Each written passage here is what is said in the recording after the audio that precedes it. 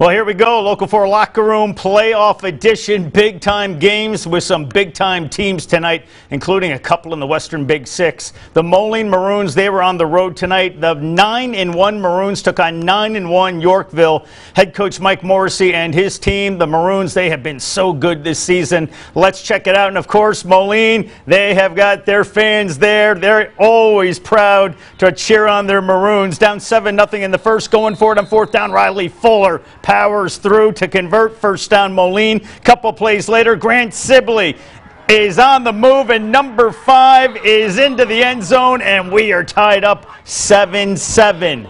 The Maroons on defense, and they know what they want, and they want the football. And guess who? Jasper Ogburn pulls it in, and then he takes it inside the 20, and the Maroons are in business.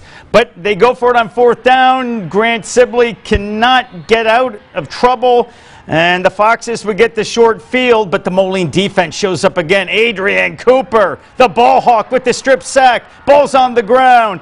Hasenby Bowie picks it up and goes to work, taking off inside the 15-yard line. The Maroons in business. Couple of plays later, Riley Fuller, not done on the night, takes another handoff, and he is into the end zone for the go-ahead score. And it was 14-7 at the break. But in the late goings, this went to overtime. Yorkville won it in 4 overtimes. We can come back out here.